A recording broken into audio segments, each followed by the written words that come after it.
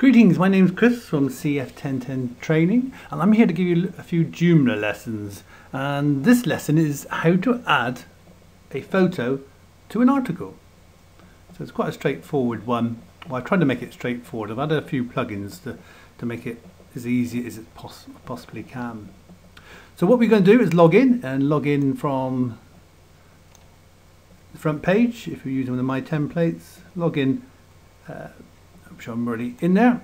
Find your article you want to add your image to. I'm just going to use one I did earlier, my training.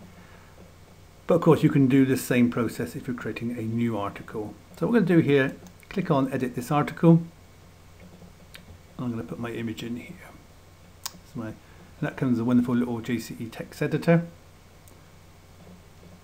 And a little tip really is, if it gets a bit crowded, you can click on this little button here to toggle full screen, so you can see the whole screen, which hopefully you can see okay, and a bit more space to work with.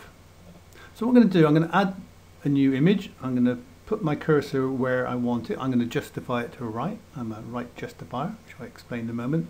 And we click on this little icon here, which is the image editor, which comes with a JCE. A few changes I put in here, but all you need to worry about is where do you want to put the image. This is your folder list. So what I'm going to do, I'm going to create a brand new folder. I'm going to call it training. You don't have to do this with every image, but it just makes it easier to find your images as your website grows. So with your categories, match them in with a folder. And basically all I've done is created a folder. So if I'm going to open this folder, it's important that you click on the names and not on these little pluses here. So this is my training folder, and I can see that root training, my little breadcrumb trail there. And I'm going to have to upload a new image. Now what I tend to do, I tend to use Picasa for various reasons. Easy, is free. So I picked this picture here. My wife Ellie and my daughter there enjoying the rain. This could be taken any time of the year. But what I'm going to do here, I'm going to export this image and I'm going to resize it. I don't know, say to 800 pixels is probably a good size for your web pages. But it's down to yourself. I'm going to put it onto the desktop. I tend to use this formula, my initials and the month we're in, which is July, so CF7. What I'm going to do is export it, so it's exporting it as a smaller file. So what I'm going to do now is go back into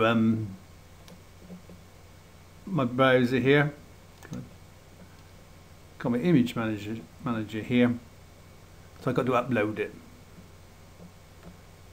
So to get it from my hard drive, click on the upload, browse, and you can see there's some features in here, resize and thumbnail. I'm taking the thumbnail out because I've put in a little plugin which automatically creates the thumbnail, so you'll see this disappearing in some of our latest builds. So I'm going to browse now, find my desktop and find that folder I created called CF7, because we know it's the 7th month. What is, as I'm doing this training, and open. It's now put it in here. This is where you can rename it. It's quite handy to rename it because this is where you can get your alt tags. So Ellie and carrot in the rain. So I renamed the image. It also helps with metadata for search engines. So keep it meaningful. I'm just going to upload it. If you wanted to, you can browse and add another image. It's that easy. And keep out adding them. But I'm just going to upload just the one. So up it comes, a little hamster running around as fast as it possibly can to upload it onto my server now. Once it's 100%, which it will be very soon, it now means that it's now copied from my hard drive up to my website until I can actually deal with it. So let's put it in there. And what I need to do is select the image. There's only one image on here, so you click on the name And what it will do, it will populate this box here, which is the properties box. And what it's done is picked up the alternative text and put it in there. You can overtype it, meaningful text to go with your picture. Dimensions, well, we had it set as 800. And you think to yourself how you want to set your images. And I always like to align it to the right. Sort of accessibility, people tend to read left to right, so putting the images over there will help. And I'm going to put a margin around it, and you can see what happens over here. If I just show you, this is roughly what it will look around. So this is wrapping the text around it, even though we haven't got a lot of text on this page. I'm going to put a safe margin of 10 pixels.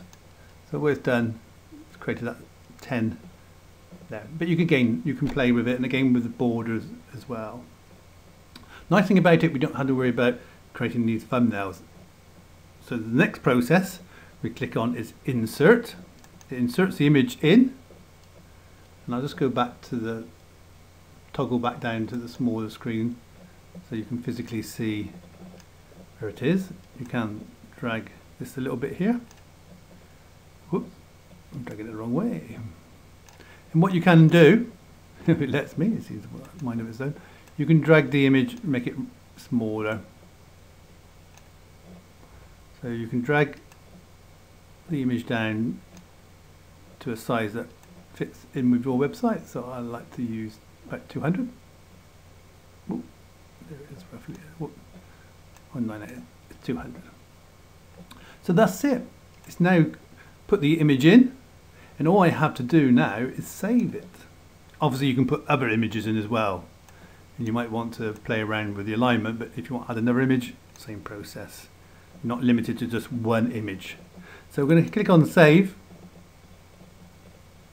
So I've saved this. Let's have a look at the page live as such.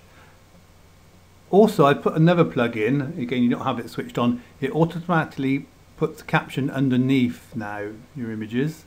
I just think it looks better. Again, that can be switched off, or you can leave it blank. You don't have to put the alternative text in there if you don't want to. And if you click on the image now, this is the exciting bit, because you've already created the pop-up. There we have our larger image. It automatically creates that connection. You create the thumbnails. It gets that easy now. Again, if you have multiple images in the page, you can now scroll across. And we're just going to close this. So there you are. That is how easy it is now to put images into your articles. Of course, you can add photo galleries, but we'll come on to more onto that later. Anyway, I hope you enjoyed. I'm going to go get myself a cup of tea while I upload this onto the web. And happy joomling. Bye-bye.